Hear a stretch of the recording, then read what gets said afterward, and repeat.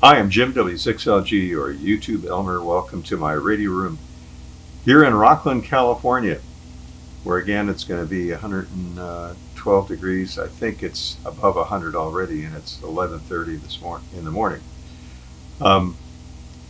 Sometimes we build things that we want to add to our station. Sometimes it's cheaper to build it than it is to buy it. It could be that building that device is a way of learning how to do things. I recently built something that I didn't see online, and I had all the parts on hand.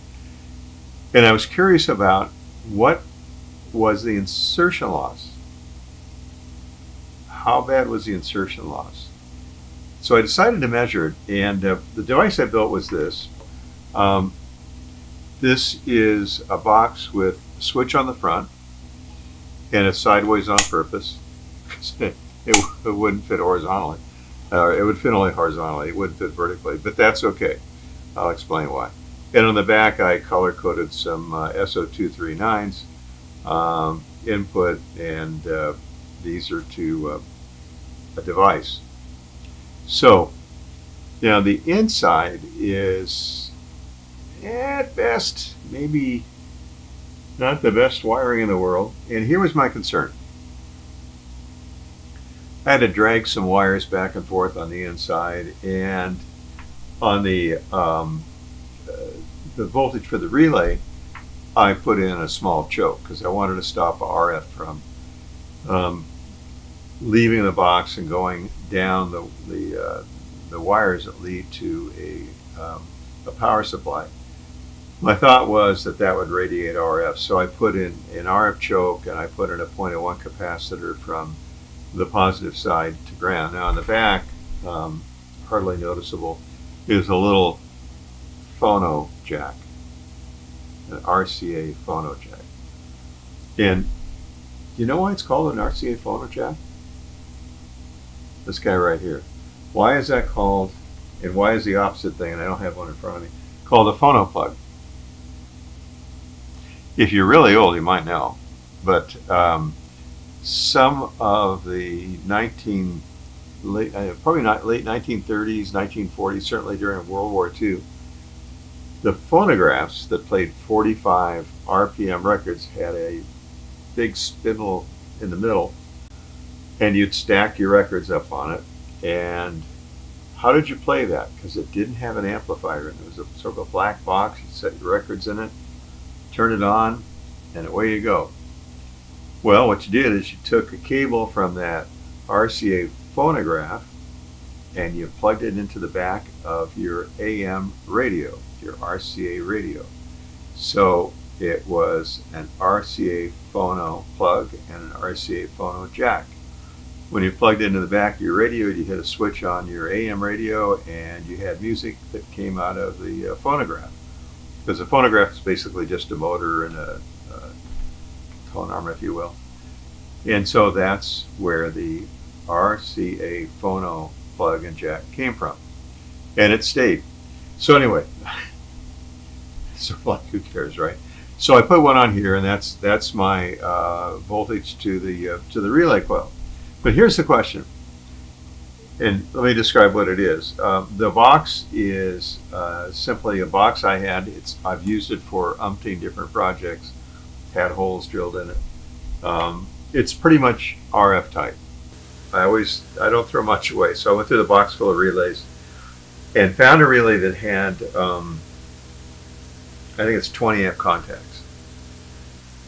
Now this box is going to decide which of two amplifiers gets the power from the transceiver or transceivers. Now it could be a box that selects transceivers. Now I could have done it with two mechanical switches, and that would have worked just fine. But this would be amplifier on one side and the amplifier on the other side. So it's going to sit up on top, and I can flip the switch and pick one amp or the other. Amplifier, let's say the amplifier does 1500. The formula for power, last time I checked, was P equals I squared R. The power equals the current squared times the resistance. In this case, we're really talking about peaks. And that's crucial to understand, that we got to hedge our bet just a bit on that. So let's say the contacts say they're good for, let's say 10 amps. In fact, there was a commercial antenna switch I had from a well-known company. And it was to be mounted outside, and after a year or two, it failed. And I called the manufacturer on the phone, and I said, hey, what the heck? These relay contacts, they're 10 amps. And he said, well, I squared R, Jim. I squared, 10 amp times 10 times 10 is 100 times 50 ohms is 5,000 watts. What's the problem? It's not the switch failure or the contact failure. Well, the heck it wasn't. Relay contacts and other things that are rated at 12 volts or 60 hertz are very much derated when you get to 30 megahertz. That is to say that 60 cycles per second is not equal to 30 million cycles per second. How much do you derate it? Well, you could just divide it in half. That would be the easiest way. A lot of manufacturers seem to use a formula that's in the ballpark, and I don't know if they've tested it or if there's some other criteria. I simply don't know. But 40% derating. So let's apply that. And where's the problem, right? So if it's 5,000 watts and we're derating it by 60%, that's 3,000 watts. Still huge headroom. Doesn't work that way. Remember, it's I squared R. So if the contacts are rated at 10 amps and we derate them to 6 amps, it's 6 squared, which is 36, I have to think for a second, times 50, which would be 1,800 watts. Not much headroom there, and what can happen is you have something with a higher SWR.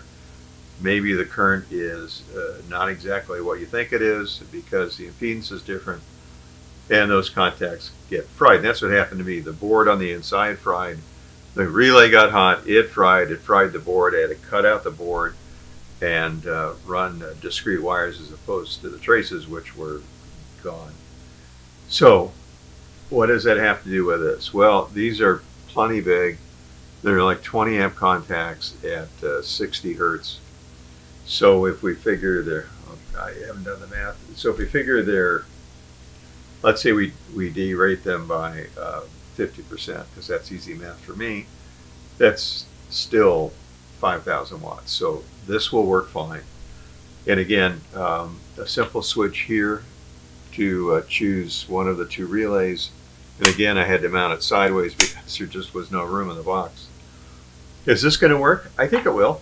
Now, what's the next question you might have if you're building something like that? Could be a homemade antenna switch, which is kind of next on my list of things to play with. What is the loss of having this thing in the circuit? Is it a lot? Is it a dB? My wiring's pretty flaky. Maybe it's a bunch. It's not. Reason being is that this thing is going to switch amplifiers. At 10 meters, the wavelength would be about 33 feet or so, right? So a quarter wavelength is 8 feet. Half wavelength on a Yagi would be 16 feet, and a full wavelength would be 32, 33 feet. So the wires on the inside are really short. So let's measure that. And let's figure out a way to measure the loss, the insertion loss of that box in my circuit. Because I don't want to give up any decibels anywhere. So let's do that with a nano VNA. And how should we do that? I think the easiest way is to, I've got 2 lengths of coax. I really wanted to use two of the black ones, but so here's 50 feet and 25 feet. And here's a coupling in the middle, a bulkhead. And I'm going to measure the loss over the total length of this thing. And then I'm going to take this out and put the box in place of it and measure the loss again. And I can do that at a couple different frequencies. I don't expect a perfect answer. I just want to know if it's a huge difference. So let's do that. Let's first, and it's going to be big, measure the loss of this RG8X. I picked it because it's easy for me to work with in this test. It also has a bunch of loss. There's going to be how much loss? Well, you might be surprised. So let's measure that. So I'm going to hook this up. I'll put it up on the screen and we'll measure the loss. Put the box in the circuit, take this bulkhead out, and then measure the loss again and see what it looks like. And see if there's a big difference. Is this perfect? No. But it'll give me a measure as to whether or not it's bunches or just a little. What's a little? I don't even want it to be a dB. I want it to be a fraction of a dB. Half a dB. No, I don't even want it to be that. Quarter of a dB. I don't even want it to be that. I want it to be just as little as I can get it to be.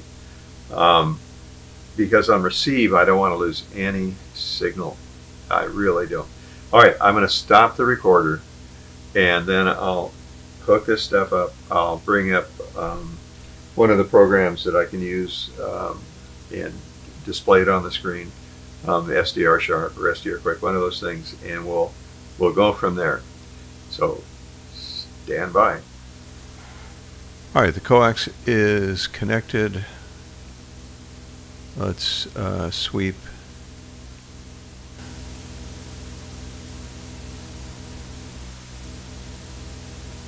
There's the line. Set that as a reference, and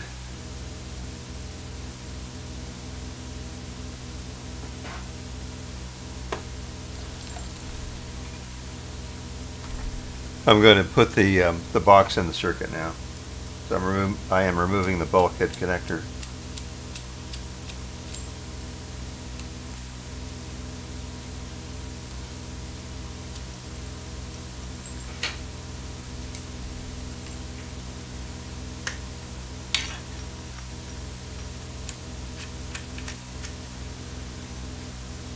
It looks like the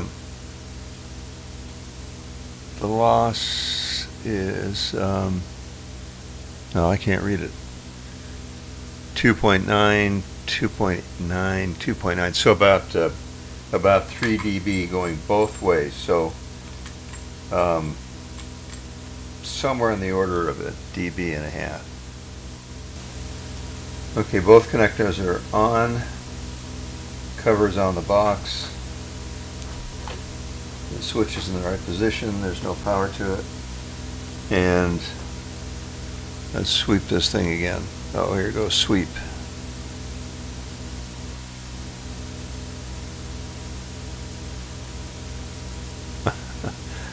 Alright, so there's virtually no difference between having my box in the circuit and not. I mean, those two lines pretty much line up exactly the same. So let's see, these numbers look the same. There may be a tenth of a dB difference.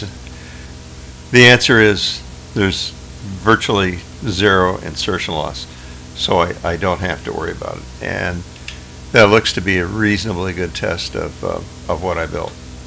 Okay, so my little switch box has virtually no insertion loss. It's not enough to worry about, and probably equals that of some commercial devices. If you haven't subscribed, please do that. If you'd like to make a donation, there's a spot on the screen somewhere to do that. Not sure where. There maybe. And I appreciate everything that everybody has done. I'm Jim, W6LG in Rockland, California. It's now well over 100, pushing 110, and they're saying rolling power outages later today. Like 4 o'clock, between 4 and 9 o'clock, when it's the hottest, they're going to have to shut off the power to parts of California because there's not enough to go around. And for those who, we'll discuss that another time, but for those who depend on electricity to survive, it's a very scary thing. 73.